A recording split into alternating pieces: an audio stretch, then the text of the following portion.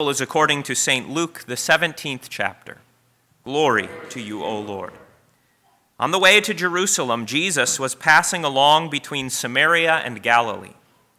And as he entered a village, he was met by 10 lepers, who stood at a distance and lifted up their voices, saying, "Jesus, Master, have mercy on us." When he saw them, he said to them, "Go and show yourselves to the priests." And as they went, they were cleansed. Then one of them, when he saw that he was healed, turned back, praising God with a loud voice. And he fell on his face at Jesus' feet, giving him thanks. Now he was a Samaritan. Then Jesus answered, "Were not 10 cleansed? Where are the 9? Was no one found to return and give praise to God except this foreigner?" And he said to him, "Rise and go your way. Your faith has made you well." This is the gospel of the Lord. Praise to you, O Christ. Please be seated. Grace to you and peace. Peace from God our Father and our Lord Jesus Christ. I always love this epistle reading because Paul talks about learning a secret. And it takes me back to my childhood. Remember, this time of year, the great secret was, where are the presents? Where did mom and dad hide the presents? And if you were lucky, if you stumbled across it or you heard them whispering, you could actually learn that secret, couldn't you? And then if you were foolish, you would actually go and look. And you would destroy the whole excitement. Listen, boys, you would destroy the whole surprise of figuring out on Christmas morning, of being surprised on that day. Life is full of secrets, and especially when you're a child, secrets are greatly treasured. Middle schoolers love to have secrets. Usually the secret is who they like or who likes them. And it's an exciting thing to know someone's secret. It means they trust you, right? If they tell you, if they entrust to you a secret, or if you overhear, you feel special. Paul talks about a secret too, but it's a different kind of secret. Those secrets that I've mentioned, where the presents are hidden, or who likes who in grade school, those are what we might call kind of minor secrets. They're informational secrets. And you can learn those things if someone tells you. You can learn those things if you overhear, if you're eavesdropping. You can even kind of stumble upon that kind of a secret. But it's not really that impressive, is it? As soon as you find out the secret, this is the whole problem with knowing where the Christmas presents are. As soon as you find out the secret, it kind of loses its interest. But the kind of secret Paul is talking about is the kind of secret that we should really call a mystery. I know I've said this in Bible class and in sermons before, but there's a difference between secrets and mysteries, right? A secret, as soon as you know it, loses its enjoyment. But a mystery is something you can know that doesn't lose its savor. So think of the mystery of Christ's incarnation. Think of the mystery of Jesus, the Son of God, becoming man in the womb of the Virgin Mary. We're going to celebrate that very soon. That is a mystery that someone can tell you, and probably has told you since you were all very small, that Jesus is both God and man. But see, it's not a secret that once you hear it, you say, okay, now I know. So what?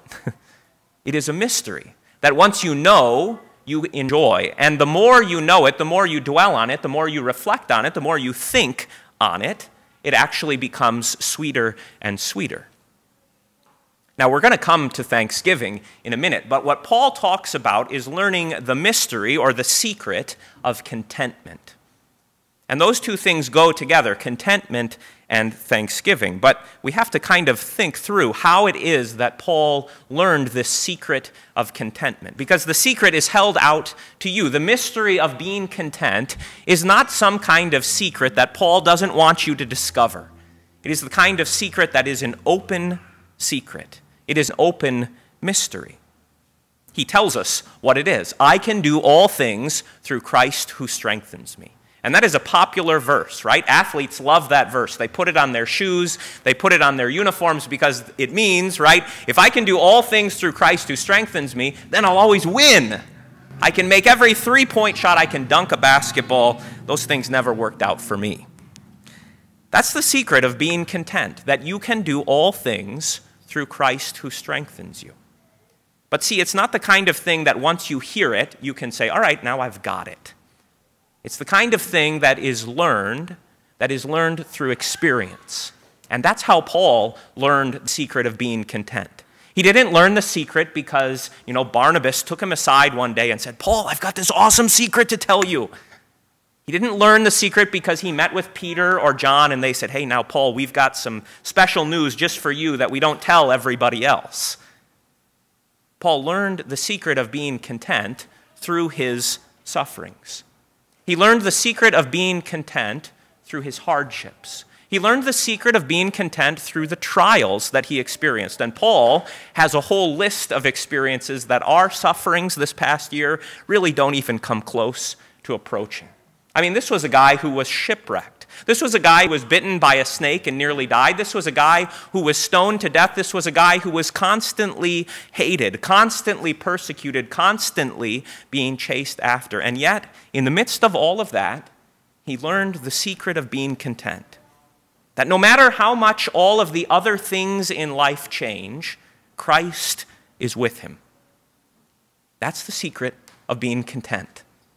And it's a secret you know, isn't it? It's a secret that none of you should sit here this morning and say, boy, Pastor, I never heard that before. It is an open secret, but it is the kind of secret, the mystery, that gets pressed home to you in sufferings. And isn't that what we've learned in the last year? At least something of what we've learned.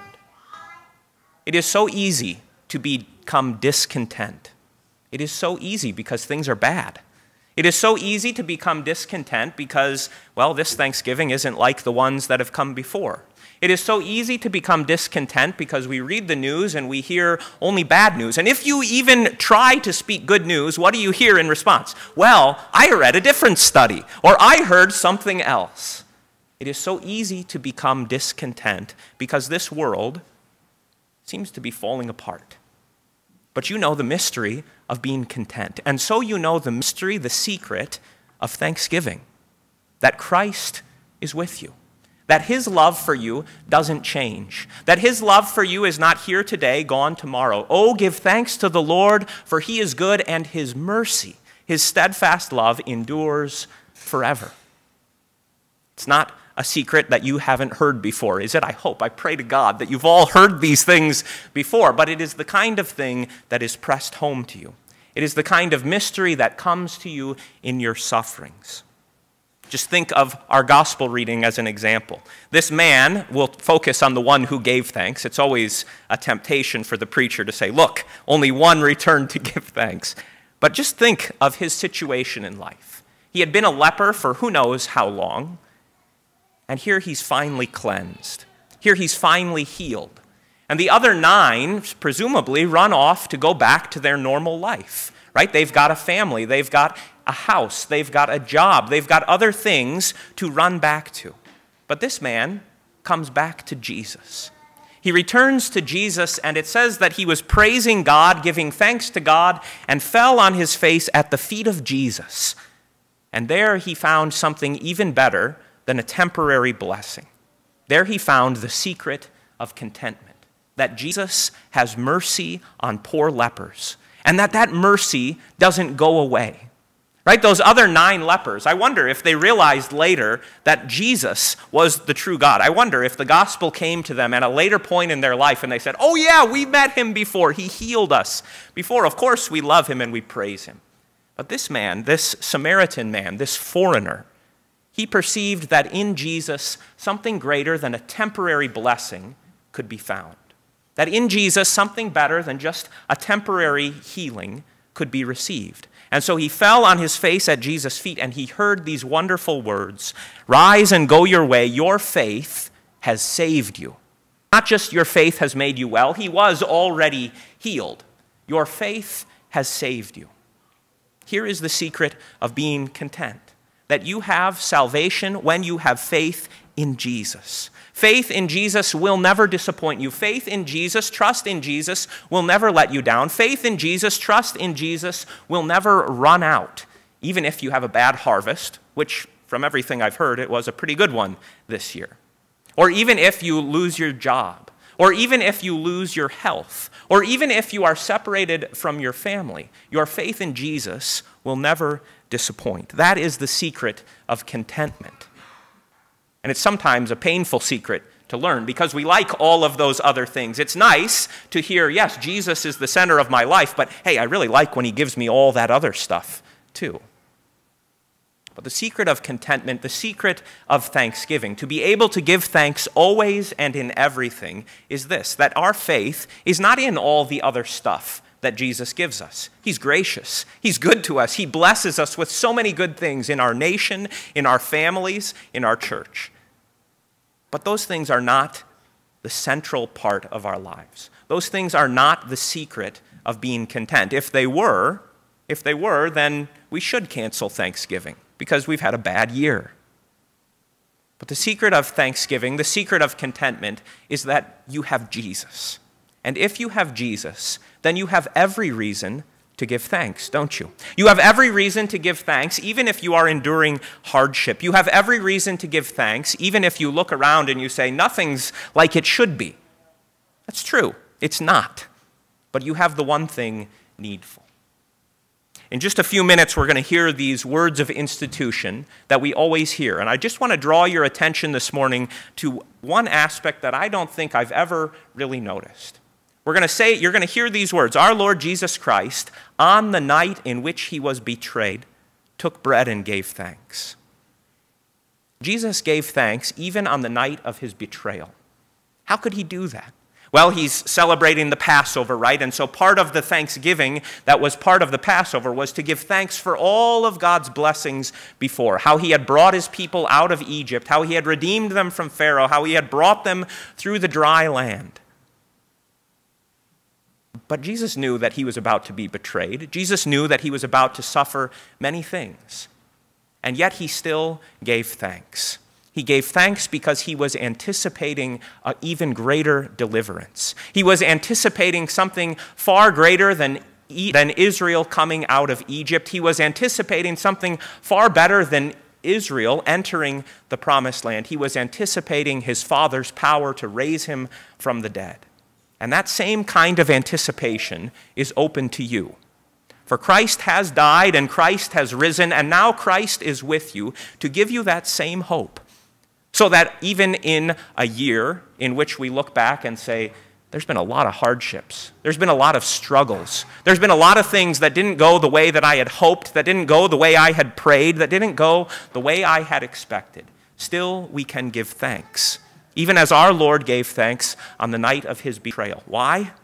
Because we have this great promise that he will never leave us or forsake us, that his mercy is true to us and new to us every morning, and that the anticipation that he had of being raised from the dead by the glory of his Father, that same anticipation belongs to you.